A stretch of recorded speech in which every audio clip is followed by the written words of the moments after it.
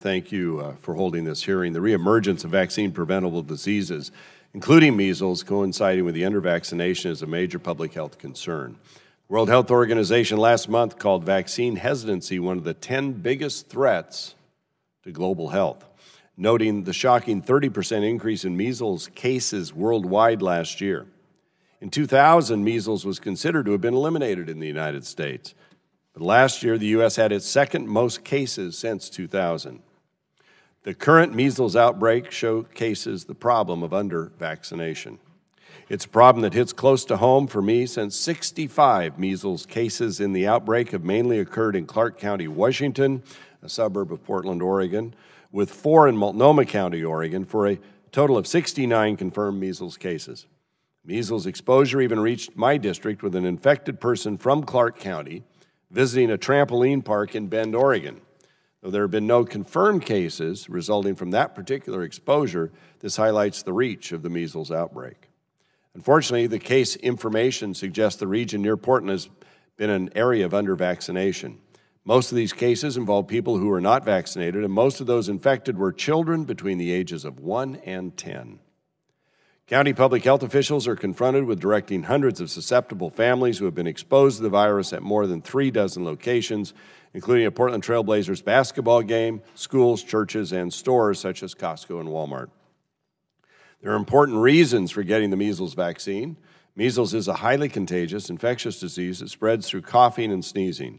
Health officials say the virus is so contagious that if an unvaccinated person walks through a room after someone with measles has left, there is a 90% chance that an unvaccinated person will get that disease. This can be a very serious disease.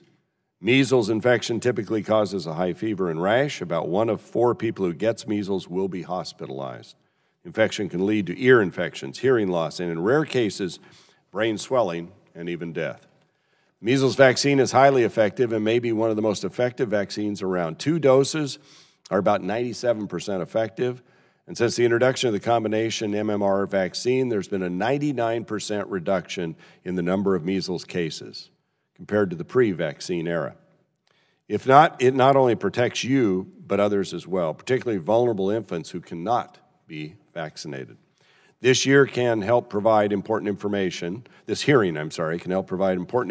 to address questions for some people about the safety of the vaccine, as well as heighten awareness about effectiveness of the vaccine, the importance of getting vaccinated. If we don't reverse the downward trend of vaccination, we risk bringing back measles in full force.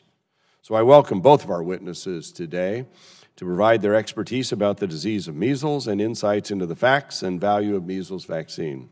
Dr. Nancy Messonnier, thank you for your service and your leadership in various senior capacities at the Centers for Disease Control and Prevention. Dr. Anthony Fauci, the Director of National Institutes of Health, Institute of Allergy and Infectious Diseases. Sir, you need no introduction, having testified probably hundreds of times before our committee.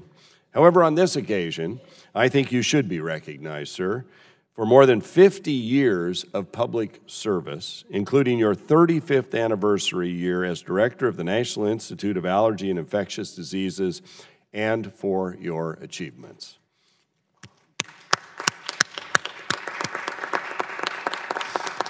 You have made substantial contributions to HIV/AIDS research. You have helped develop therapies for formerly fatal diseases.